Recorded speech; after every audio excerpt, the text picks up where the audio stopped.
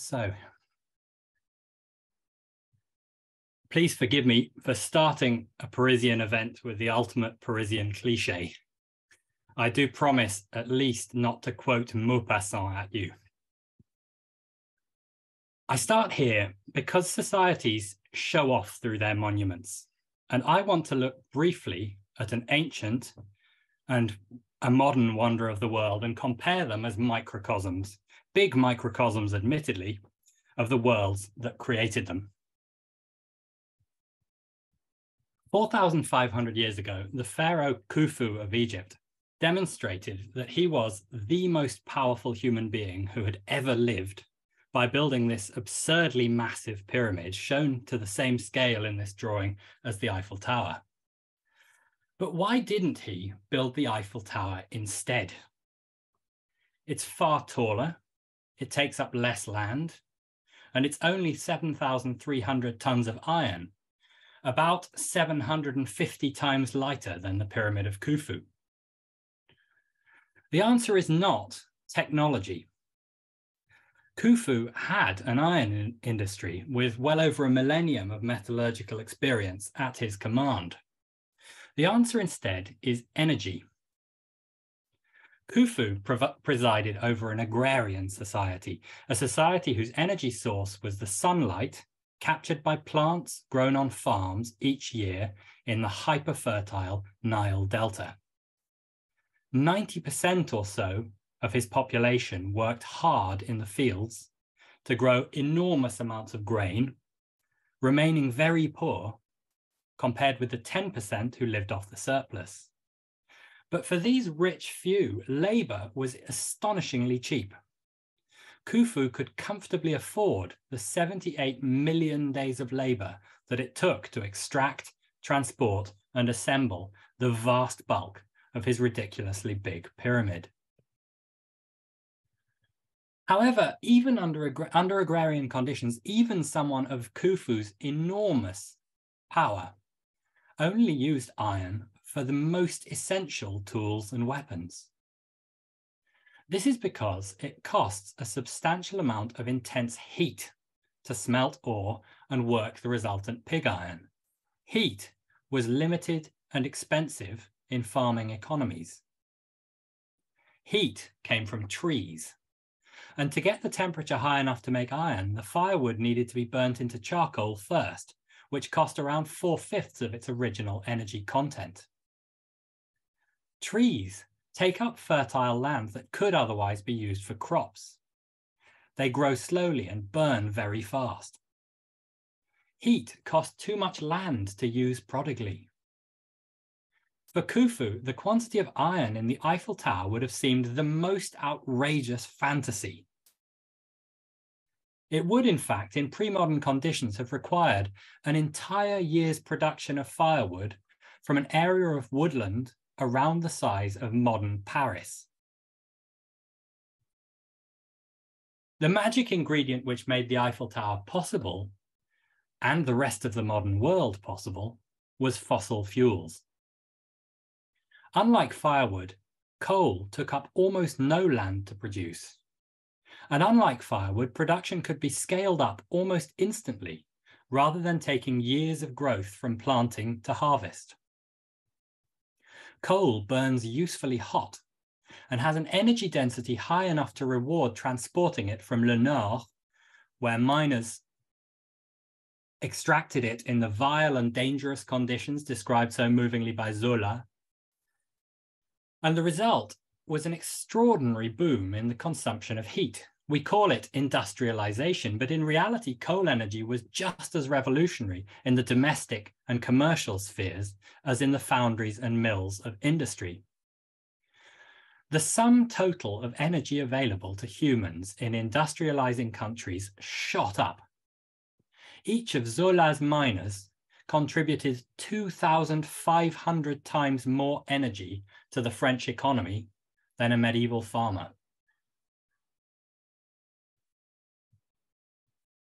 And with improving conditions, rates of pay for workers rose sharply. So where Khufu had had very cheap labor and very expensive heat, Eiffel had very expensive labor and very cheap heat. Khufu's pyramid accordingly used 78 million days of labor, but almost no heat to produce. Eiffel's tower used over 8,000 tons of coal, but remarkably little labor. The thing which is remarkable is that the total energy cost of these two buildings is remarkably similar. Human muscles are weak, whereas burning coal is very intense in its energy output. 78 million days of labor produces the same amount of useful work as just 8,000 tons of coal. Or to put it another way, 7,300 tons of iron cost the same amount of energy to smelt and work as it cost to extract, move, and work over 5 million tons of stone. A leading American architect of the years around 1900 originated a popular and famous architectural aphorism that form follows function, that buildings are shaped by what they do. I would like to correct this to form follows fuel, that buildings are shaped by their energy context. The Pyramid of Khufu is archetypally agrarian, the Tour Eiffel quintessentially of the coal age. The reason this is of more than historical interest is the climate emergency. Our current use of fossil fuels is pushing the planet towards catastrophic climate change, and we need urgently to escape our dependence on cheap heat. 39% of all human emissions are produced by the construction and operation of buildings.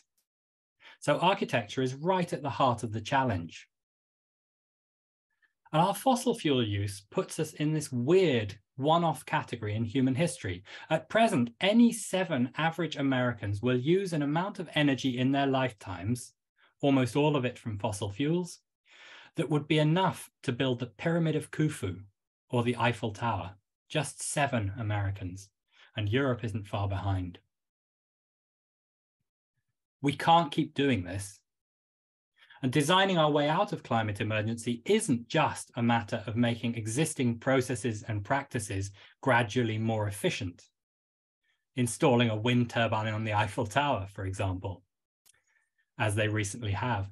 We need instead to rethink our world much more profoundly around the realities of not using fossil fuels. But we don't need to return to the poverty and inequality of agrarian times. We have renewable electricity on our side. The architectural past has a huge amount to teach us about materials that don't cost heat energy. Timber, stone, earth, straw, and reed, and about making our buildings comfortable in all climates without air conditioning or central heating. It's up to us right now to move away from concrete, steel, aluminium, plastics, and excessive glazing, to move away from thermal beige, the never-changing internal temperatures of institutional buildings, to move away from heating space rather than heating yourself when it's cold, and to adapt our lives around energy use rather than scaling our energy use to meet our every desire. If I'm right that form follows fuel, we haven't yet seen the forms, either architectural or more widely, that follow 100% renewable fuel. A zero-carbon world, if we design it right, will be fairer, cleaner, and happier than any we've seen before. We've got a lot of work to do to get there, and we need to get on with it. Thanks very much.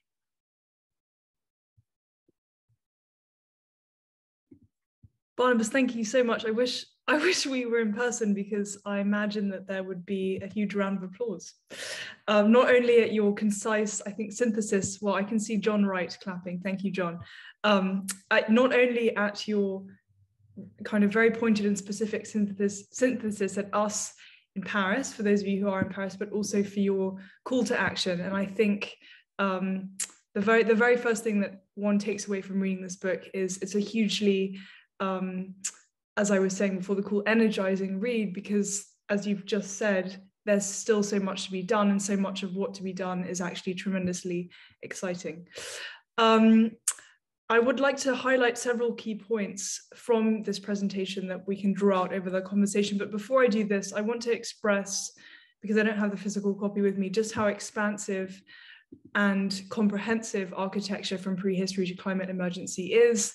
It's split into 2 parts and 12 chapters. You move as you write from place to place and period to period around the globe, having not actually flown yourself, and you make a point of that in writing, stopping to look in detail at case studies, so the Basilica of St. Peter in Rome, the Parthenon in Athens, skyscrapers of New York, along the way visiting ancient Rome, Georgian, London, Victorian, Liverpool, and contemporary Chinese megacities, all of which is to say you cast a very wide net.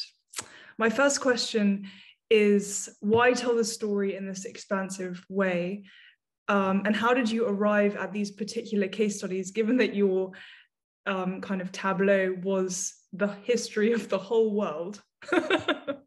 Yes. Well, the reason for trying to cover as broad a geographical and chronological spread as I could is that I'm aiming to Trojan horse serious consideration of carbon reduction into architecture schools via the history curriculum if they're not getting enough of it from their design studios, and therefore replacing existing architectural history surveys or inflecting them in this way and enabling my colleague architectural historians around the world to batten onto the relevant bits and extend it into their own regions and their own concerns was part of the goal. The reason for the particular choices is altogether less worthy and intellectual, and that is that I have access to English and French as languages I can read, and the literature on buildings needs to be good enough to enable me to understand their construction. The literature in those 2 languages on my case study buildings needed to be good enough, and I needed to be able to get hold of enough economic history of the areas to find out enough about their energy history to understand the energy context of the buildings. So I was desperately keen to include a fascinating Indonesian mosque, and it had to go because I simply couldn't get in English or French the quality of energy history or construction history that I needed in order to make anything more than guesses about the building. And quite a few other case studies. I would have loved to have the Great Zimbabwe in Zimbabwe, and it's impossible to find out almost anything at all about it of the sort that one would need to. And so there's a sort of clustering around topics that English-speaking and occasionally French-speaking historians have taken seriously in the book. But the aim was to demonstrate through the things I could get at that you could apply this approach to any building anywhere on Earth. And that has very much proven true. And so, in other words, there are whole swaths of buildings and languages waiting to be examined through your lens, accessible to any scholar who might have those languages on the call or beyond. Yes, and if they want to do a PhD on it, then get in touch with me. I'd love to supervise it. You have potential PhD students flocking to your email. I think the other thing that struck me about your first response, Barnabas, is that you would have to, as you put it, Trojan horse the climate crisis into any kind of discussion about architecture. I mean, given, as you mentioned in your introduction, that 39% of all human emissions are produced by construction and operation of buildings. In other words, architecture is really at the center of this discussion. Why would one need to Trojan horse anything in about this conversation into the conversation of architecture?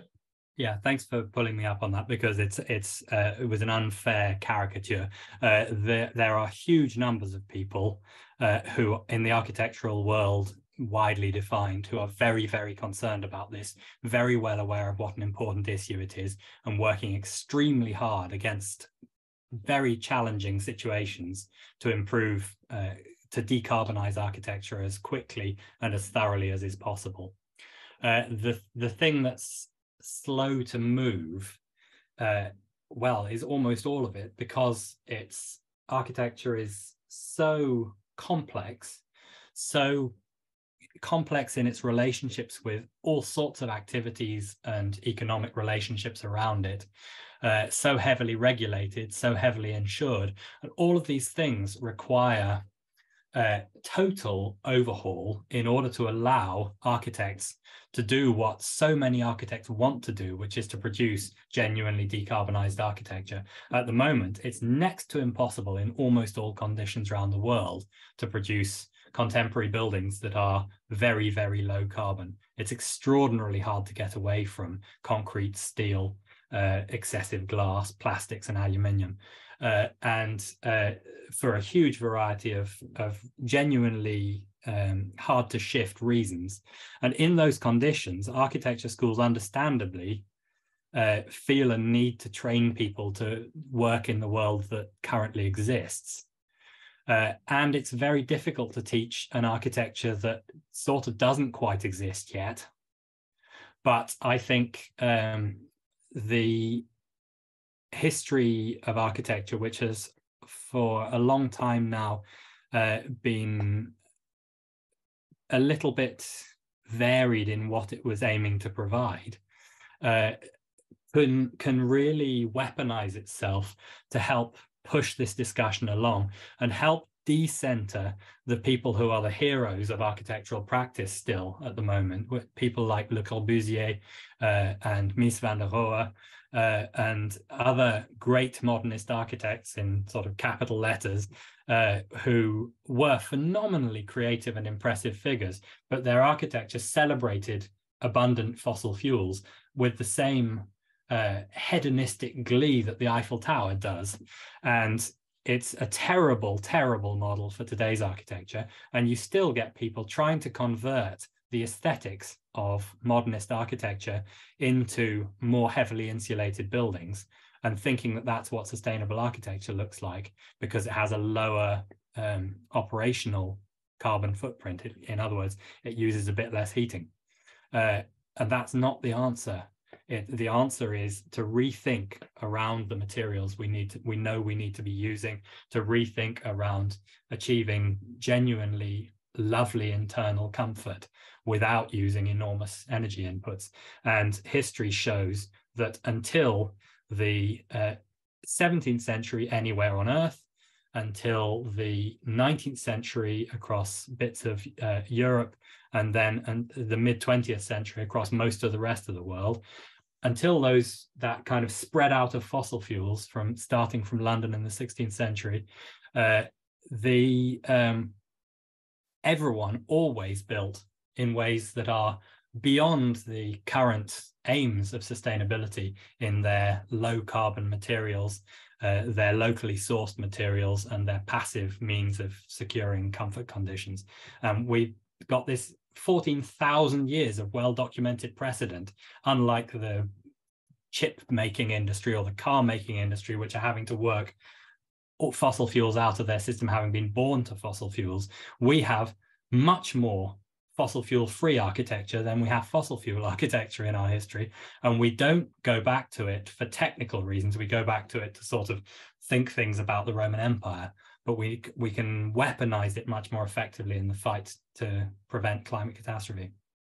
Yeah, gosh, it's such a great point. And it leads very seamlessly into this question that I had, which is, tell us about the split between part one and part two. In some ways, you've kind of just laid it out, but I'd like to read. So you write of part one, this is thousands of years of farming cultures that are covered in part one represent much less change than our 4 fossil-fueled centuries of part two that you've just described. In part one, which is to say that part one of our history, things change glacially. In part two, things do not at all change glacially. I wanted to read this, I think, really interesting juxtaposition, if you like, of part one in conversation with part two. So you talk about our low energy ancestors, and you write, what would these ancient people, so expert in harvesting and conserving their precious supplies of energy, make of modern people driving to artificially lit up and ventilated gyms to try and burn the too easy calories of our heavily processed food on exercise bikes, which themselves require energy input from the electricity grid? Can you tell us about part 1 and part 2, and simply how ridiculous the kind of culmination and apotheosis of part 2, which is to say contemporary relationship to energy, has become? Yeah, well, I think I probably sound in a kind of summary of this quite blamey, and I don't feel blamey. I am, after all, a fossil fuel person myself. I feel the delight of something new and shiny. I feel the delight of very big buildings. My first book was on my love affair with brutalist architecture. I'm not someone who has always wanted the world to be made up of cottages with thatched roofs. But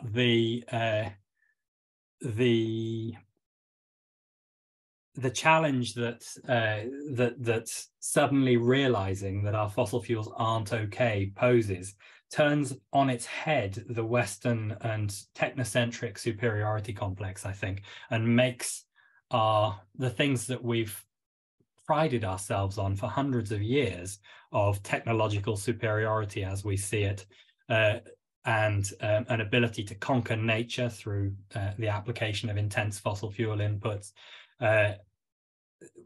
These stop being things that we should be proud of and start being things that we should be uncomfortable with or embarrassed about or desperately trying to stop doing, in a way that I am finding hugely challenging personally and hugely exciting intellectually. That when you look at hunter-gatherer societies, there's almost always a very close relationship between cultural expressions like religion and beliefs about the relationship with animals you hunt or fruit you harvest. These things are very strongly culturally mandated to be managed sustainably. So, for example, the Inuit have a belief that, or the traditional Inuit believed that that the animals they hunted had immortal souls, as did the humans. And if you were wasteful or destructive in your hunting practices, or if you refused to share your food with neighboring Inuit who were in need, the animals' souls would go back and warn the others to refuse to be caught by you. And that's not the scientific explanation we would give for the unreliability of hunting methods in that kind of extreme environment. But it is an extremely good set of pro-social beliefs that encourage you to constrain your own population to a level that can be supported by this very, very challenging environment, and to manage your resources in a way that is extremely cautiously unwasteful and exploits every calorie and every resource you can get from any animal you kill. And that is something that recurs in society after society amongst hunter-gatherers. And agrarian societies, although they're horrible in their inequality, tend to have similar caution about changes that might be environmentally degrading to the all-important fields. And we've moved away from that into a belief that rather than achieving a kind of steady state and then desperately clinging on to it, which is can be very narrowing in some ways, but is very sustainable as a way of thinking about your energy resources. We've moved away from that to a belief that any country that isn't growing at least 2% is a basket case that's in economically growing, and therefore in its energy use tending to grow 2% every year is a total catastrophe, and its economy collapses. And that has a self-evident impossibility of continuing that indefinitely. And the origins of the belief in growth are in 17th century London with a housing developer who is the first person to theorize economic growth just as fossil fuels get going, because that's the first time there was consistent economic growth. I want to go back. This is great. I want to go back to architecture, because I think your mind is in your new book, which is energy at all levels. of society. But your original argument in this book is that architecture essentially holds up a mirror to the energy context in which it was built. Architecture reflects the society and their energy context at the time. And so of today's energy context, you write, our architecture reflects this unprecedented energy wealth in its materials, its technologies, and in the sheer quantity of buildings in use or under construction around the world. I mean, one only has to walk along the streets of New York or any of these other megacities that you describe in the book to be kind of always, I mean, there's always a joke about New York, which is always under construction. It will never be finished because there's always a new project that's going up. I just want to be very precise here because it's such a big word, and many of the people on the call, I imagine, don't have an architectural or even scientific background. Since really the crux of your argument, as you said it in the beginning, as you say it recurringly throughout the book, is that form follows fuel, societies reflect energy. Can you define this enormous word, energy, and also some related more technical terms, something like energy hungry, energy density, embodied energy, operational energy cost? Yeah, break it down for us, Barnabas. Yeah, okay. Energy is in some ways the most difficult to get your head around of these things, in the sense that the physical definition of it is deeply disappointing. It is the capacity to do work. The reality is that it's the capacity to do absolutely anything, and not merely a human capacity, but the capacity of electrons, the capacity of one atom's relationship with the neighboring atom, and so on. All of these are defined by energy. In fact, physicists, ever since Einstein's famous and to almost all of us baffling equation, E=mc², have defined mass as also being made up of energy or transferable into energy, which comes to the same thing. So everything is made of energy for a start, but the level at which it's, I think, most useful to think about it from a sustainability and architecture point of view is in the relationship between the way that the sun's energy ends up usable by humans.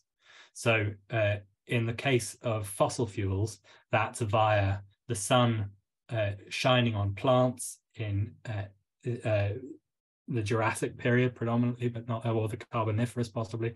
There's several phases of laying down. And these very ancient fern swamps collected lots and lots of the sun's energy, photosynthesized it into sugars, and then were crushed by geological changes or by the weight of the ferns above into fossil fuels deep underneath the earth. And when you dig that out and burn it, you are using ancient sun energy. In agrarian societies and hunter-gatherer societies, you have very little of that, if any. And what you mostly depend on is the 1% or less of the sun's energy that can be converted by plants into more plant and the energy that that plant runs on. And then other things eat the plants and do stuff with that energy, or you burn the plant and get the energy out that way. So energy is the capacity to do work, and it all originates from the sun in the context of human affairs, and it is well, almost all, nuclear energy is an exception, but it can be in the form of food, it can be in chemical energy, it can be in form of chemical energy for fire, it can be in the form of gravitational potential energy, which is heavy things being lifted up high. For example, water mills run off the weight of the water running down. And each of these can be talked about by physicists and engineers through the same quantity measurements, which is what makes it such an incredibly powerful concept in interpreting the physical world. And that's been known since the 19th century in the sciences. It's been the great unifier of the sciences since then. I think in the 21st century, it needs to become a unifier of the humanities in the same way, because it's such a powerful explanatory tool. In terms of the specific types of energy that are most important to architectural discussion, embodied energy means the energy that it costs to build a building in the first place. So the energy to make the materials, the energy to transport the materials, and the energy to put them together into the building. Those together go to make the embodied energy. And the operational energy means the energy that you then spend every year on heating, lighting, cooling, and other functions like that. Lifetime energy would then also include maintenance processes and dismantling processes at the end. All of these are highly measured and discussed at the moment because they're a huge part of architecture's, well, they are together, almost all of architecture's carbon footprint, along with the emissions from cement, where even if you use only renewable electricity to make cement, which incidentally nobody does, it still emits enormous amounts of carbon dioxide, because for each ton of limestone that enters a cement plant, it's heated until 40% of it goes off as carbon dioxide, and you're only left with 60% of the original ton as usable cement. I want to do a similar thing that I did previously about kind of putting part one and part two in conversation, which is to try and express using, a phrase from the book, just how mad this evolution of energy really is. So you write, kind of again putting contemporary energy in relation to decades, centuries ago. So a ton of oil can replace over 150,000 hours of human labor, which is over 19,000 8-hour shifts. And at August 2022 prices, all that work, so the ton of oil can be had for $332. With world oil consumption reaching 4.66 billion tons in 2018, it provides the equivalent energy bonus to human society of more than 400 billion extra people doing manual labor for an average US working year. I mean, and this is just one moment of so many moments in Barnabas's book where your mind just explodes. I think. Yeah. The numbers are very, very big, and getting away from fossil fuels, the reason we use fossil fuels so much is not because we're evil or stupid, but because they're fabulous sources of energy, and they have an energy density. In other words, the weight of material in relation to the amount of energy you can get out of it. So the energy density of wood is very much lower than the energy density of oil, for example, and oil also flows and therefore is incredibly useful for machines because you can mechanize it fully. So there are very strong reasons why we use fossil fuels as heavily as we do. They enable us to do a lot of things that we could never do before as a species, many of which are very positive. Our medicine is fabulously better than any creature's ability to heal itself endogenously has ever been, and it's a product of our energy intensity. Before coal exploitation, and for at least another century and a half afterwards, doctors were much more likely to kill you than help you in almost all contexts. And once you get the high energy science that supports modern medicine, the quality of their insight just shoots up. And there's the life expectancy of children today in the poorest countries in the world is better by quite some way than the life expectancy of children in the richest country on earth, Britain, in the 19th century. That's a very, very rapid turnaround, and eminently worth having. Not some anti-humanist sort of we should all just die and then the planet can get on with its own business. I think that humans are extraordinary and wonderful, and our use of fossil fuels has come about for understandable and often valuable reasons. But luckily, they've got us to a level of technical understanding that means that if we can persuade ourselves to do so culturally, then we can definitely get out of this situation without catastrophe. But we do need to persuade ourselves, and we need to avoid the kind of level of culture war that means that half of humanity deliberately plunges us into climate catastrophe to annoy the other half, which is how it slightly looks like going at the moment. It's interesting you use the word cultural, because I mean, I think it is cultural. I think it's also intellectual, and this is another point that I wanted to make. Is that your argument, and again, this is why, and we were talking about this before, why the book feels so exciting and why there's so much to say, and while you will continue to say it in your new book, and we're going to talk about that in a second, but the argument is a frame, it's an intellectual frame, and you're participating in this paradigm shift of the environmental humanities, energy humanities. And I think what's striking, and so you mentioned somebody like Le Corbusier, or really anyone in the book, you write that most of these people, most of these architects and clients would not have interpreted their own architecture in terms of energy. Clients and their builders have often had an impressive practical grasp of the relationships between labor, fuel, and construction, but before 1950, they certainly did not theorize them into a single notion of energy.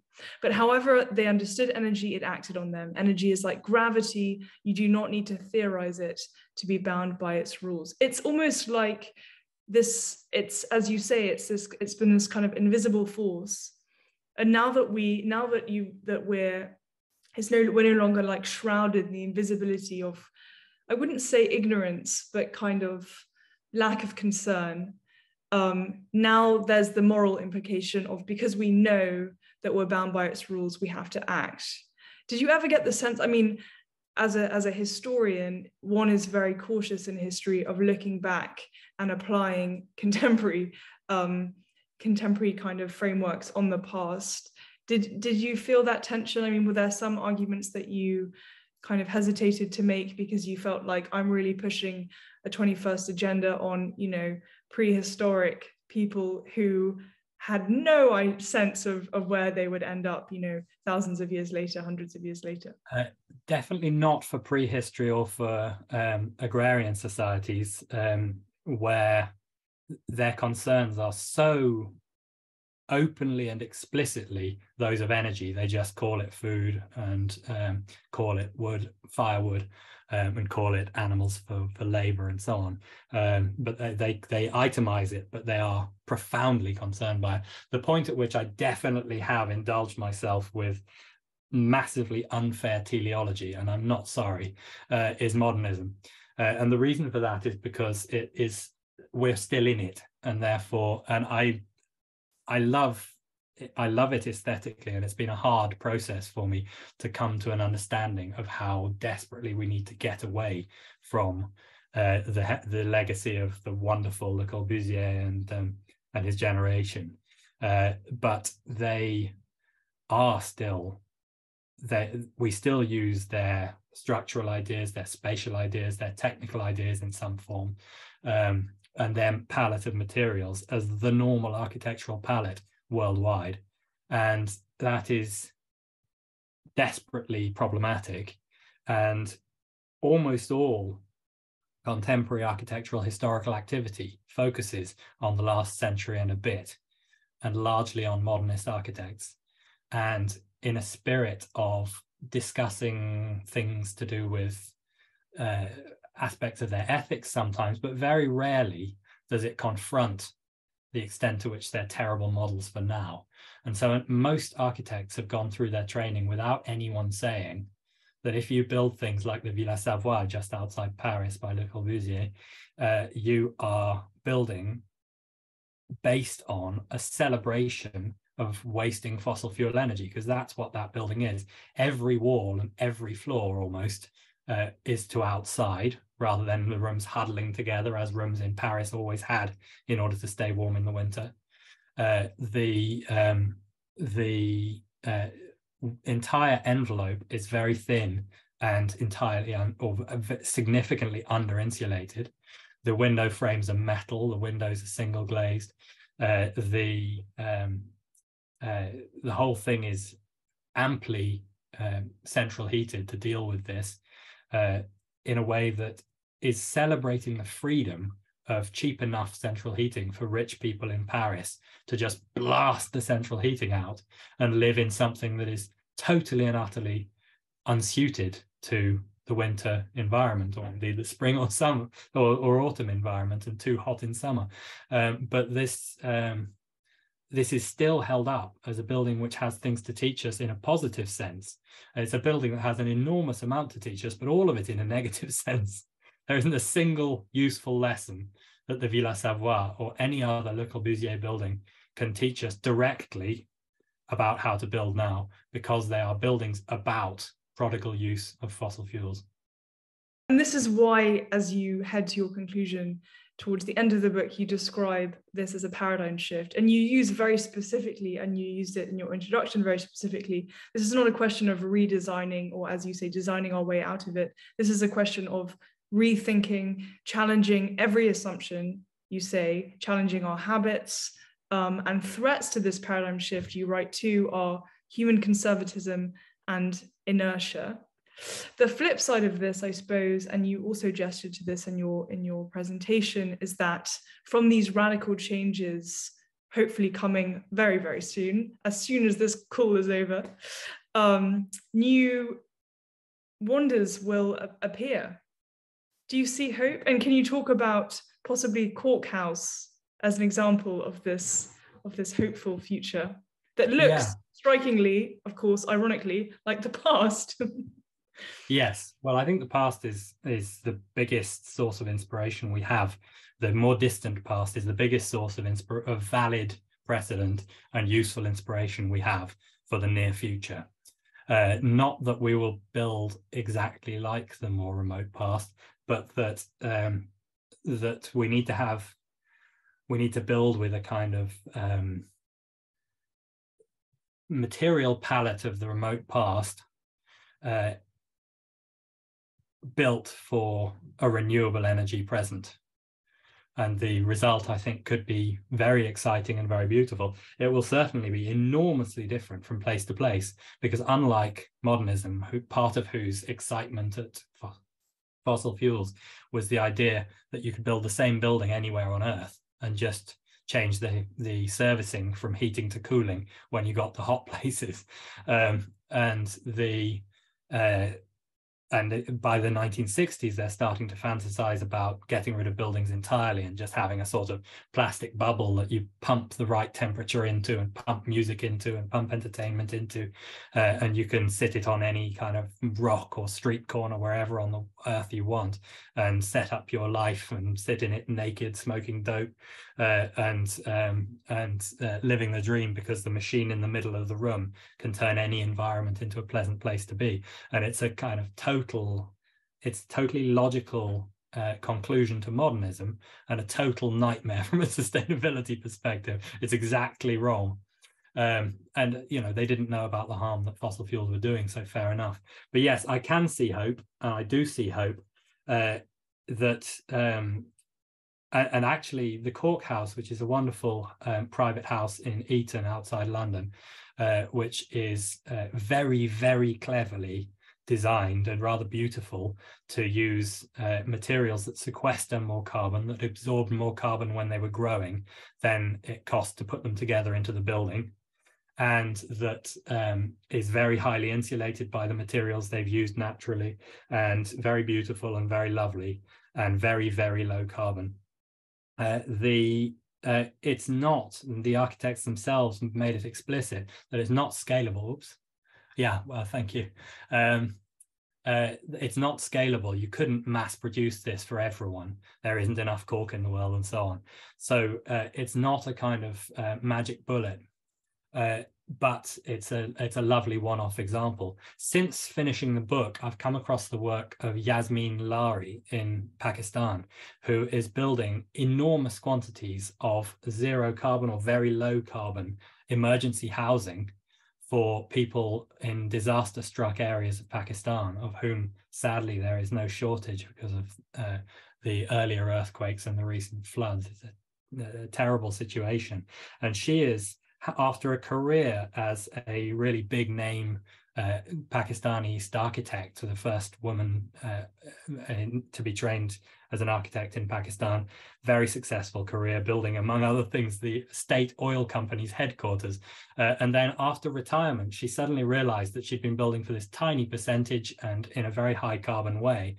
And so ever since then, she's now in her early 80s, and she's ever since retirement been building these emergency projects using almost no carbon intense materials, paid for by local people and built with local people's labor, using local materials, modified from the traditional designs to improve their earthquake proofing and to improve the efficiency of the ovens. So it's not just a case of looking backwards, it's a case of modernizing and tweaking. And frankly, if people in disaster-struck areas of a much poorer country can manage to produce architecture that's very near to zero carbon, at the point of the greatest need of their lifetimes, it shows up the dismalness of so many of our building industry's efforts to slightly reduce carbon here or there, or to put up a poster claiming they are. Thank you. There's still so much more to say. I knew there would be, but thank goodness you're writing another book. This gets to a question. I want to read a comment from Viken and tie it into a question that I had. So Viken writes, I've never heard someone confess like this. I have a weak spot for cement. Should I feel guilty that the production of cement depends on high levels of fossil fuel consumption, a major contributor to climate change? How, yes.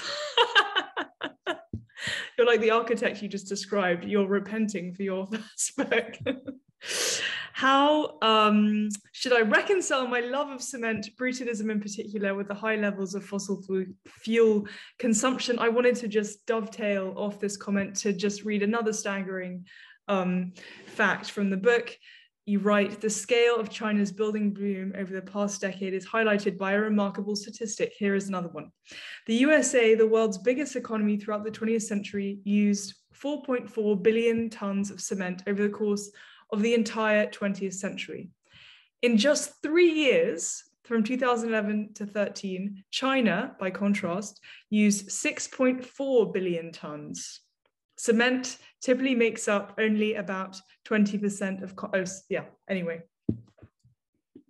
Yeah.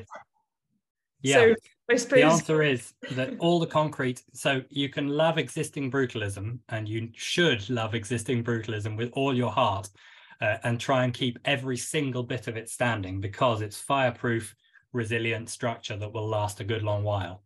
And therefore we can't afford to demolish any of it, because building fireproof, resilient multi-story structures is one of the hardest things to do in terms of sustainable materials. So loving brutalism is completely consistent with doing the right thing environmentally, provided you don't do anything to perpetrate more brutalism now, because the cement means that concrete needs to be used extremely lightly. We're going to need it enough for holding back the rising seas. So we can't afford to use any of our carbon budget on using concrete where timber or stone would do the job. And at the moment, we're using it as a universal worldwide default in a way that is very, very problematic. It's the most used material after water on the planet. And it's got this enormous carbon footprint. That means that the concrete industry on its own, the cement industry on its own, is 8% of all human fossil fuel emissions. Thank you. Carbon emissions, sorry. I have a question from Jacob, who writes, if form follows fuel and energy has been incredibly cheap since the Industrial Revolution, isn't the first place more of an economic issue of correctly pricing energy or providing cheap, clean energy instead of an architectural one? Can you talk about energy pricing and also renewable energy? Yeah, I think this isn't an either or. It needs to be tackled from all directions at once, by everyone in all aspects of their working and home lives. We all need to think about the ways in which we are contributing to or conniving with carbon intensity and carbon intensification.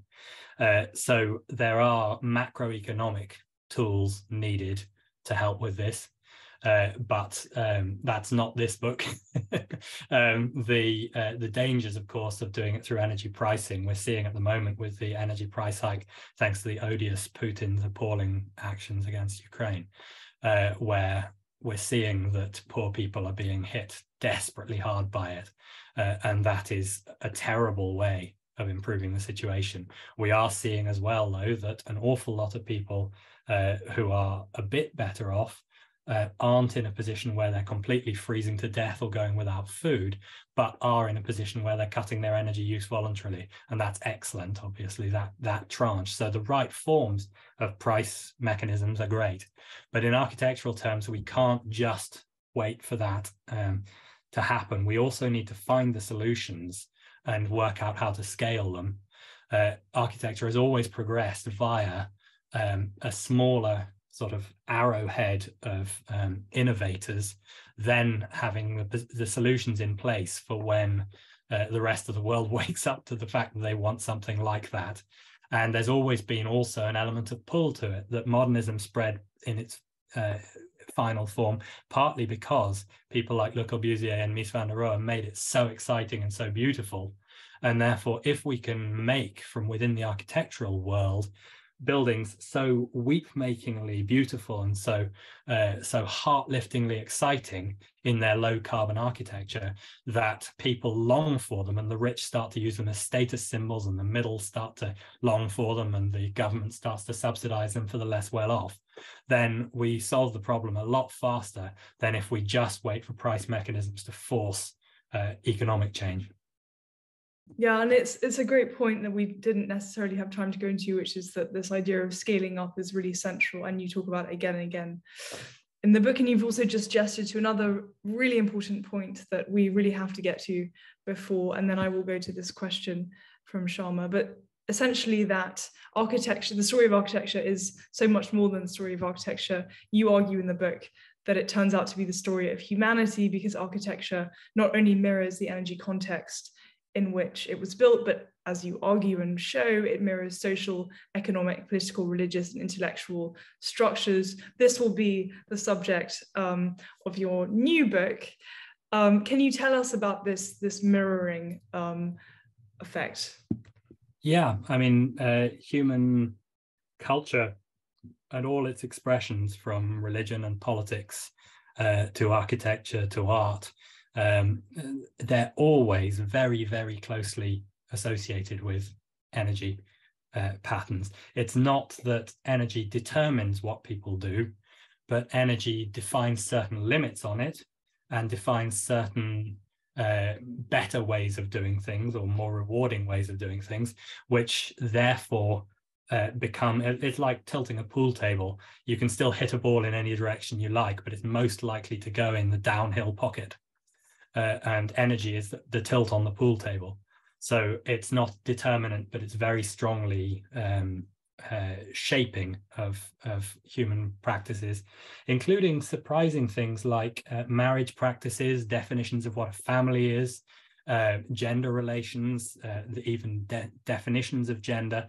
These are things that turn out to be extraordinarily interestingly fluid around the nature of energy harvest and energy ownership and energy relations within societies, time and again, in this totally fascinating way, to the point where there are groups around the world, in a few cases, who believe, for example, that you can have more than one biological father for a child, and the evolutionary advantage that this belief confers is that it occurs in very low protein, seasonally very low protein contexts, where the additional father gives small amounts of supplementary meat to children for whom he feels responsibility. And therefore, something like a 30% increase in the chance of surviving to 16 is experienced by children with more than one father, because they get protein in the lean season. And that belief relating very directly to the need for sustenance and giving rise to this kind of belief that science would find comical, but that actually in energy evolutionary terms makes absolute sense. Gosh, it's so interesting. I suppose outside of your realm of research, because again, I really believe that it's almost, I was thinking about other moments in the kind of history of knowledge where things like this have happened. You know, it's kind of like applying a Marxist lens or a gender lens or a post-colonial lens. And you're in a kind of ecosystem of other researchers and scholars. What area, apart from your own research, are you most excited that you think has the most potential in the coming years or even months? I think there's not many areas which couldn't become more bitingly relevant now by asking the question, how does this relate to energy systems? So I think that applies across forms of cultural analysis as well as technical analysis.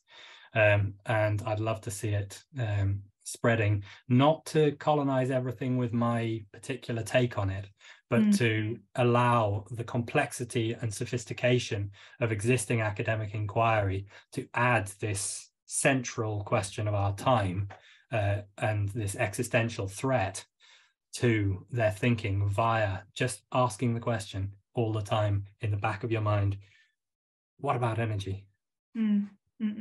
Yeah, it's a haunting question, and as a result of reading your book, you do start, like any transformative encounter, intellectual encounter, you start to see and experience the world while you're reading it afterwards in totally new ways, and I think very productive ways, because it's you're highlighting this invisible, as you say, this kind of invisible thing like gravity, but it needs to be brought to the fore. Okay, this will be the last question. This is from Sharma, who thanks you for a lovely talk and says, kind of departing from your mention of Yasmin Lowry and her works on indigenous techniques, she says, my question is that isn't vernacular always sustainable, using everything wisely and balancing the ecosystem? I guess, and then I would have a kind of related question, which is certainly from the point of view of public policy, which, as some of you on the call know, I'm studying. There is this tension between the local and then the global, and in some areas, the kind of problems that communities and people are confronting, they're similar. Whether you're in Paris, it might be a similar problem as somewhere in Madrid or somewhere basically elsewhere in the world, and that by coming together on the global stage, you have more power because you're united by this unifying global issue. On the other hand, there is, as Sharma points out, the importance of attending to the local. Can you talk about this tension between the local and the particularities of indigenous knowledge versus global power and having a global platform? Yeah, I think a huge part of the expansion of carbon-intense practices around the world has been associated with the baggage of colonialism, both during colonial times and since. And globalization is a sort of corporate colonialism that's extended. And it does. There are advantages to some of the technical changes, but the overall system change from very low energy intensity practices to very high energy intensity practices is obviously one that is the great crisis in human affairs. So yes, I think I wouldn't go quite as simple as suggesting that we've just gone in the wrong direction, moving away from vernacular, because I think there are complexities to that. Things like the tendency of the English vernacular to massive city fires unless you're in an area with a lot of stone, because we built London, for example, in wood and thatch, and then did blacksmithing in the immediate neighborhood of thatch, and fires were so normal, in fact, that property contracts used to say this is the boundary between these properties until the next fire, because they knew that the buildings would all burn down at some stage, and then you could rationalize the boundaries and make two better shaped buildings out of it. And that is not a situation that I'm keen to go back to, or that I'm sad to have left behind. But at the same time, there is a kind of a general tendency for the move away from the vernacular to be a move towards much greater energy intensity, and finding ways to rediscover the best things about the vernacular whilst simultaneously bringing to everyone on Earth the advantages of good quality renewable energy, so that we end up with a world where many of us are probably slightly less materially rich than we are now, But the world's poor are better off than they are now, and all of us are living a life with a better balance of leisure, a better balance of political representation, less tension between nations. Water's the great threat on that, but renewable energy is mercifully evenly spread in a way that makes the oil wars of the 20th and early 21st century not such a threat in the context of a genuinely renewable world energy system. So there's good things as well as bad to come. A couple of people have asked what architecture should be building in now, and I'm keen not to flag that question from them. And the answer is that it depends where you are. And the best guide to it is to look backwards. So if you look back to the materials that were being used before the adoption of fossil fuels in your area, in your region, then they're probably a pretty good place to look, because they're probably able to cope with the weather. They're probably able to cope with to improve your experience of the climate, and they'll certainly be very low energy. So that's often stone. Stone is the big neglected material of sustainable architecture. That people talk a lot about timber, but stone is much more rapidly scalable because you don't have to wait for it to grow. You can get an awful lot of it out of a relatively small hole. We're getting it out anyway to make it into concrete, so we might as well get it out, not burn it, and build with it. And it's very durable. If you build it with it in big chunks, it can then be reused if that building becomes obsolete. And the other great material of future architecture is the buildings we already have, where keeping what we have, improving its environmental performance to reduce its energy consumption and make it resilient over ever increasing heat, is the biggest tool in cities like Paris and London, which already have an enormous quantity of buildings. Keeping all that we possibly can of what's already built is the most powerful tool available in contexts like that.